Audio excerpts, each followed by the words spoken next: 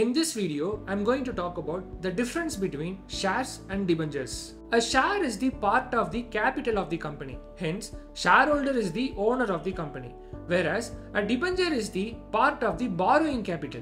Hence, debenture holder is the creditor of the company. A shareholder will receive a share from the profit of the company, which is called as dividend, whereas the debenture holder will be eligible for a fixed rate of interest from the company.